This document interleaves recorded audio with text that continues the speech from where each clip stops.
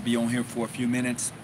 I don't know if you can hear me or not, but here we go. So yeah, I got the cut. I got the cut. I went on ahead and did it. Summertime is about to hit. I shaved it all down. I'm good. I mean, people are like, man, are you serious? You got rid of the fro? Yeah, I got rid of the fro. But today, we're going to have this conversation in regards to the ancient free Morrish rights, ancient free Morrish rights. And also, we're going to talk about a United General Grand Masonic Congress. What does it look like, and how can you get in contact in order to be a part of this Congress, this United General Grand Masonic Congress? So, first of all, I want to greet everybody who's coming in. Please hit the like button, hit the subscribe button. I want to share with you my experiences this past weekend in Atlantic City. I had an awesome time with the Kings of Kings Grand Lodge and the Queens of Queens Grand Chapter. Linda King, Grand Matron, Honorable Raymond Edwards, Grand Master. He's also the Sovereign Grand Master for the dual jurisdiction of the Morrish rights. So we're going to talk about that, and definitely we're going to get this in. We're going to get this work in for a few minutes. I'm still here today. Just got back in town last night, as a matter of fact. Man, what a trip. What a time. What a fellowship that I had with the brothers from various jurisdictions. There's like 7 different jurisdictions that came out to support Brother Edwards in his grand session. And it was indeed a pleasure to be amongst those 7 different Masonic jurisdictions that came out. Big shout out to the Sovereign Grand Commander, Brother Gregory Thomas, who came out to support, along with the Grand Master from Virginia and several other Grand Masters from several other jurisdictions that came out to support this brother in his endeavor. It was indeed I really don't know what to say. I was so blessed to be amongst those brothers and listen to the lectures that was given, especially the ancient Morrish rite. I would tell you this, as a brother of the Masonic craft, the Morrish rites fits right in. And I know a lot of people are wondering, how does the Morrish rite fit right into the Masonic order? Based upon my now experience, I can tell you that it does. I can tell you that if you go back and read your own Masonic ritual, you will find how it fits in. And I would tell you that it was one of the most beautiful setups as far as large structures that I've seen, and I've seen some. And it had its own flavor to it. And I would tell you that the rites of passage to become a Morrish rite is indeed a rites of passage. If you don't mind walking the plank, if you don't mind clutching and holding, it has its own experience, and I enjoyed it. It taught me a lot, and this is a growth thing. I think this is something new that's on scene right now, because it expands to me in regards to Freemasonry. It does, and that rite, that rites in itself enlightens me and add to the concept of Freemasonry. That's what it does for me. Now, other brothers may have their own experience with it. Other brothers may say something else, and I get it. But for me, that's what it does for me. And I man, it was beautiful. And I'm gonna say this here: the Queens of Queens Grand Chapter, you really did an outstanding job. That Sisters of the Order, that play that you put on, breaking down those 5 herrings of the order, that was fantastic. I've never in my life seen anything so pleasant, so heartfelt, so warming, that breaks it down. You know, it was definitely beautiful. Brother Josh, if you're on right now, you watch me. Yes, I'm going to be available later on today. But you know, with that being said, back to my topic, to the Queens of Queens, man, I want to say that I enjoyed myself. I really did. The sisters, the brothers of the craft, you guys rolled out the red carpet. You guys showed what hospitality is really all about. it was just beautiful. It was just beautiful, and I want to say that. I want to say to the Honorable Ray Edwards, great session, brother. You keep doing what you're doing. I know we're not going to all get along. I'm not even concerned with that. My thing that I'm concerned with is growth. Growth is what I'm concerned with, and I see what you're trying to do, and that may be your calling to make this thing happen that way. There's only one way you can get this right, and you're gonna have to go see Raymond Elwes to get it. That's the only way you're gonna get it, and I can appreciate that. And it's not a copycat right. It is the legitimate right, with its own atmosphere, with its own take, with its own everything, its own rituals. It owns itself. You know, this rites of the ancient Morrish rite, it owns itself. It doesn't it. That's what I like about it. That's what I enjoyed about it. That's the fellowship I got from the brothers there, from the Grand Masters who came to participate, who gave their heartfelt, warming thoughts about the session. I got that. Oh man, we met. We met. We had educational session. It was lovely. It was indeed a lovely time to be amongst the brothers of the craft and the sisters of the order. It was great. I met a lot of great sisters. We talked about everything. We did. We talked about everything. The sisters know who they are. We talked about everything, and I was learning from them just as well as they learned from me. And this is what it's supposed to be all about when you go to these various sessions and you enjoy the company of those who are putting it on. You're supposed to learn something from it. Greetings, everybody who's coming on. I'm sharing with you my experience as being a part of the Morrish Rite under the Honorable Ray Edwards and what he's trying to put together and do. I'm sharing this experience because I feel that, you know, in different rites and ceremonies, there is an experience that you have. And I can honestly say in this regards to this experience and going through this initiation rites is one I won't forget. It is. And I say that with a smile. I say that it was as I was brought in and welcome. I would say that. And I appreciate the privacy of the organization as far as you're gonna have to go there to get it. That's it. That's the only way you're gonna get it. You gotta go there. And I can appreciate that, you know, and I can appreciate how they intertwine with Freemasons from another perspective. I get it. I love the setup. I love the way the rites is set up. It's, you know, when I say set up, I'm talking about compared to the Masonic Lodge, the rites, the way it was set up, and the lectures that was given.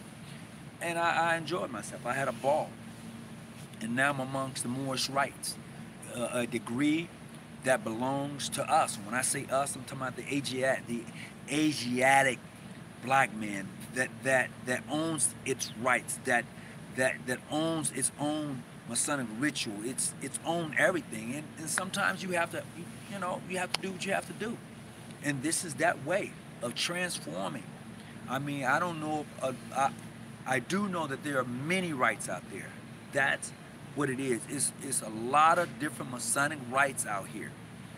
And I would tell you, if you have the experience of receiving various Masonic rites, get it. I have no problem with that. I have none whatsoever. I would encourage you to get the rites, the various rites out here. I would encourage you to get it. I would encourage you to enjoy Masonry and all that it has to offer. Do that, and don't look back. Don't let someone tell you that rite is clandestine or that rite is this. That's because they don't know the rite. They don't understand the rites. They haven't been initiated into the rites, so they talk a lot of good game. You know, how can this be associated with Freemasonry? You need to take the name of Freemasonry off of it. No, you don't. Because to be free is mean one has a choice to go as he come, to go as he choose, and to go and come freely. Masonry means to build, to cement, to construct. So to add Freemasonry onto the ancient Morris Rite is dead on to me. From what I got this weekend, it's dead on. So, I mean, I know a lot of people are going to be skeptical and say a whole lot of various things about it because they don't know. People do that. When you don't know something, you talk about it. You talk down to it or you talk up to it when you don't know. Now, based upon my experience and what I do know, I'm going to get all I can out of the Morrish Rite. I'm going to learn all I can out of it. And I got a lot of learning to do. I really do. It's just, it expands upon what I know. And you should never, ever stop learning. It expands upon it. It brings a lot of things into focus. It helps one to better understand their journey in Freemasonry from the perspective of selling. Okay? All right. Discovery, peace, beloved, and welcome to the Rite. Thank you. Thank you. I appreciate that. You know, so, man, it is so much more I can tack onto this. I don't have a lot of time, but I'm going to share with you what I got out of it while I have you here with me. So my thing is, if you're interested in this Rite, just reach out to Brother Ray Edwards. Reach out to him. You know, it's an extension.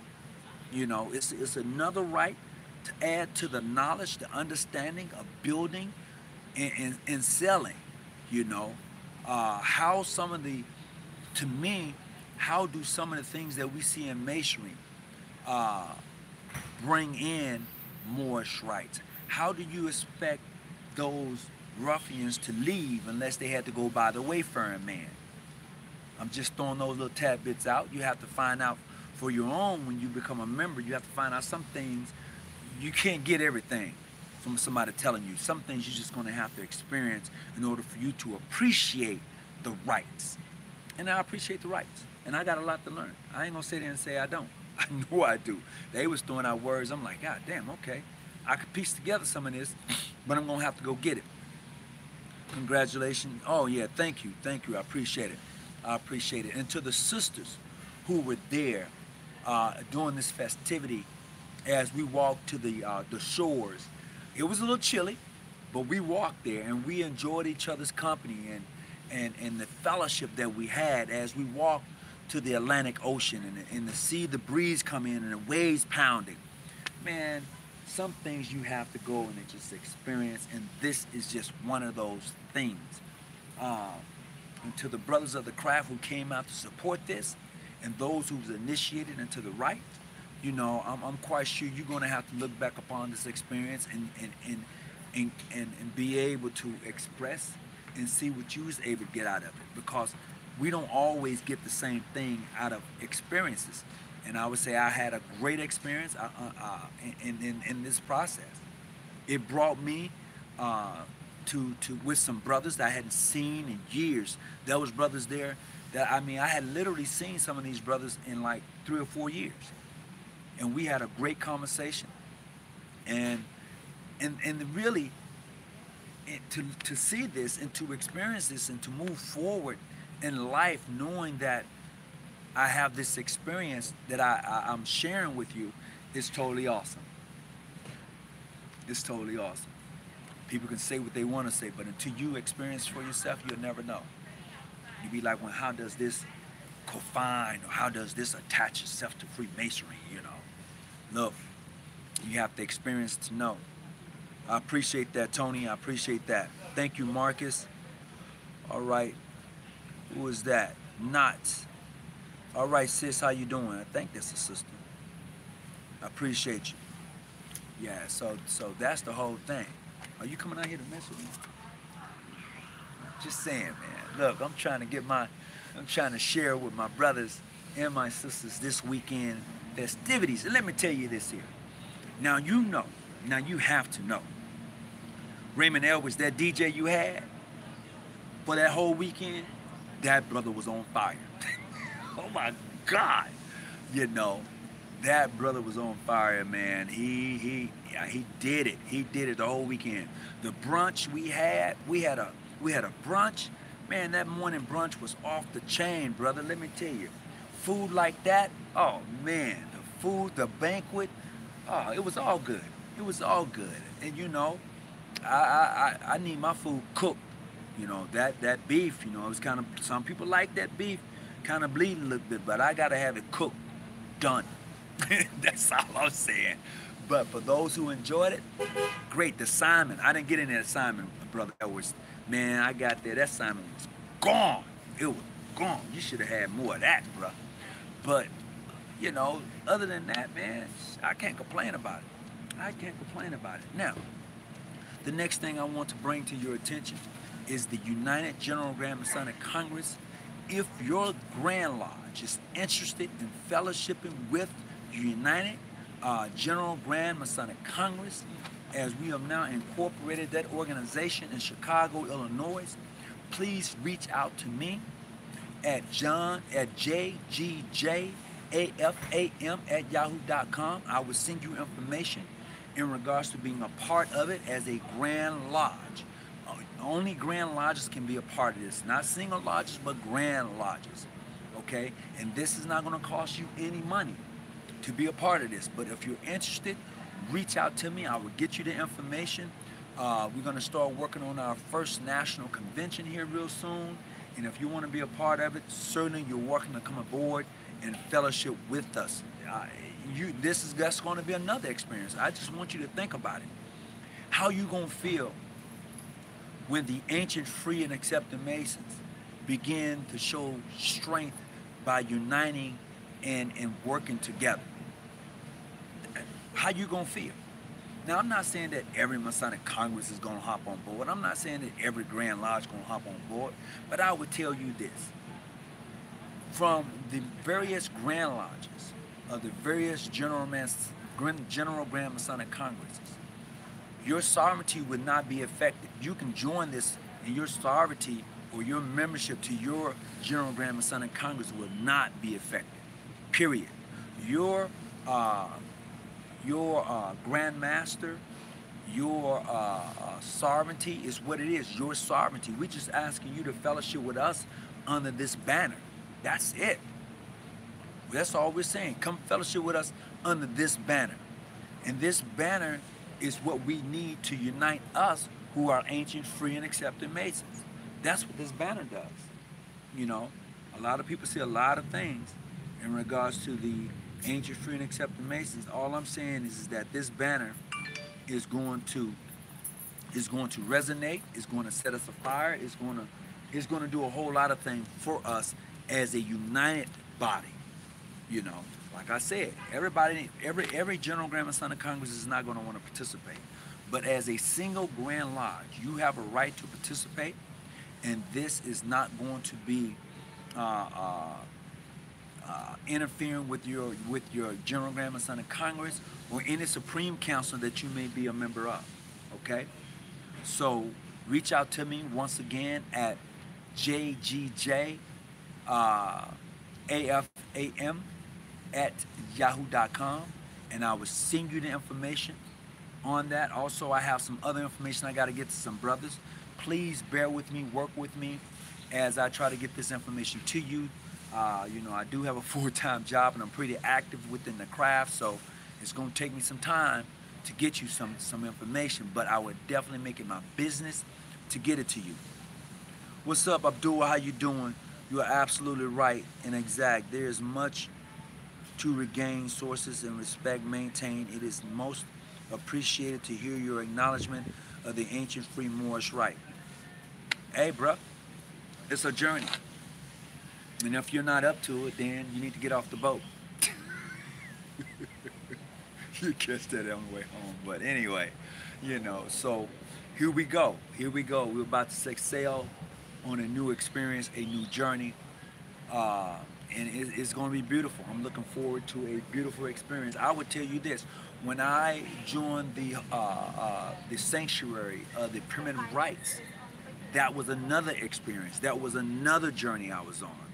And it took me down a road to a better understanding of the esoteric side of Freemasonry with its own level of degrees and having and understanding where these tad bits was left out of Freemasonry, where these tad bits was switched and changed. When you read Albert Pike, Morals and Dogma, the primitive rites brought that a little bit clearer to me, for me. I can't say what it does for anybody else. So upon receiving those degrees and having that ritual in my hand, I was able to explore and see things from a different point of view, more so than what I already had. It added to the knowledge that I had. And so that's what these degrees do. They add to what you already have. And it brings you a different experience than what you may have already experienced in the previous degrees. So that's the beauty. That's what I got. That's where I'm at in my journey. And I'm going to continue to grow. I'm going to continue to learn. I'm going to continue to put forth effort to see about other degrees that are out there and seeing what they're all about, really and truly. I'm not going to just sit here and be happy and saying, well, you know what, I got the first 3 degrees of masonry and that's all there is to it. There's more to it than just that. I'm here to tell you personally, it is more to it than just that. I would tell you to look at it like from this point of view.